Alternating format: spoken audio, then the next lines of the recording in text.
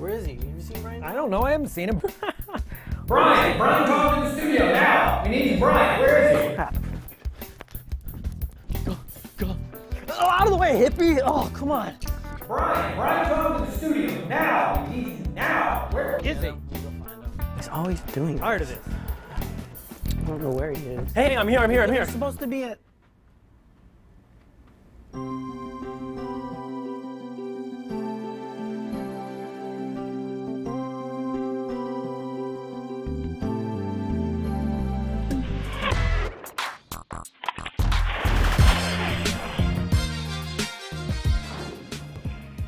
What's up, Brian Tong here, and welcome to the Apple Byte, the place to be for all things good and bad inside the world of Apple. Now let's jump into the show, starting off with Siri. It's really become a household name for voice recognition thanks to Apple's mass appeal, even if some of you aren't really using it. Now, Android has had voice recognition before iOS, but it now trails behind Siri's more natural interaction. The Android and Me blog reports that Google is now working on a Siri competitor called Majel. It's named after the wife of Star Trek creator Gene Roddenberry, and she was the voice for many of the computer interfaces in the series. Direction unclear. Please repeat request.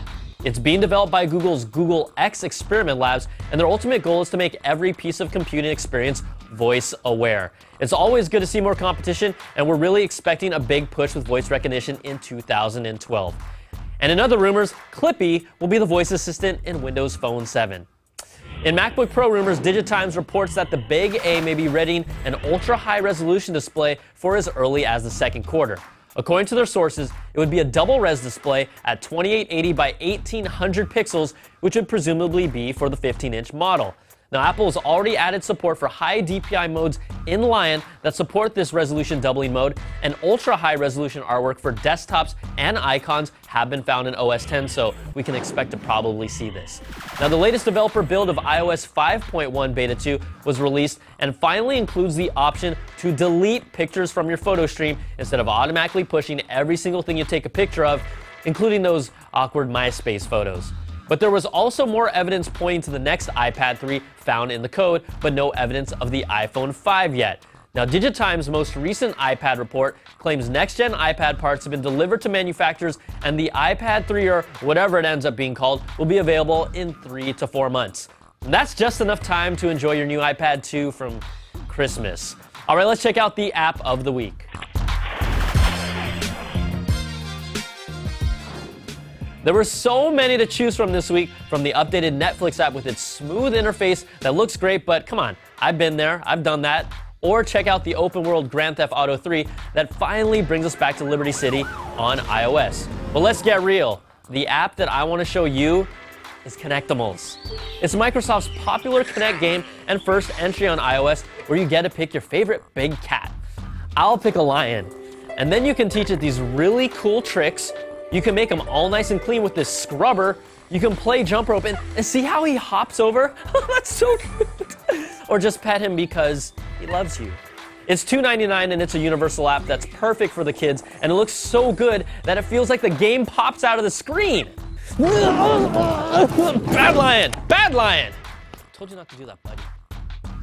All right, back to stories. Google has released their Zeitgeist list for 2011 that ranks the most popular searches of 2011. At number 1, everyone's favorite singer, Rebecca Black. It's Friday, gotta get down on Friday. Or not. But the top Apple search came in at number 6 for the iPhone 5, a product that doesn't even exist. Now, Steve Jobs was 9th, and the iPad 2 came in at 10th, making 3 of the top 10 Apple-related. It also looks like new improvements might be coming to Apple's notification center after a few new hires suggest Apple is looking to push the feature even further. Most notable was Jan Michael Cart, the University of Georgia student who was hired as a paid intern for the next 7 months thanks to his mock-up videos showing improvements Apple should implement, like the status bar showing the number of notifications, third-party widgets that we all want, and collapsible notification lists. And while they're at it, can you guys fix the horrible, jacked up, bad Apple Music player that they brought to the iPad in iOS 5? It's a mess. All right, so the quick bites. There's some software updates that you can take care of. iTunes 10.5.2 makes improvements they aren't telling us to iTunes Match service, and an audio distortion problem in CDs gets a fix. Plus, the Apple TV and iOS 5 get minor updates if you want to do that.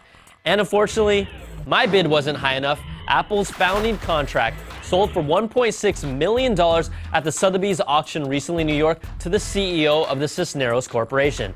It's a nice profit for a few pieces of paper. And check this out, if you're looking for a stocking stuffer, this could be it. It's the MirrorBook Air. That's a compact mirror designed to look like a MacBook Air. It's 1995 euros, but I really don't know any guy that would want that. All right, that's going to do it for this week's show. From all of us here on the Apple Byte team, enjoy your holidays with your friends, your family, and even your iPad. Email us at theapplebyte@cnet.com. I'm Brian Tong. Thanks for watching, and we'll catch you guys next time for another bite of the Apple. God!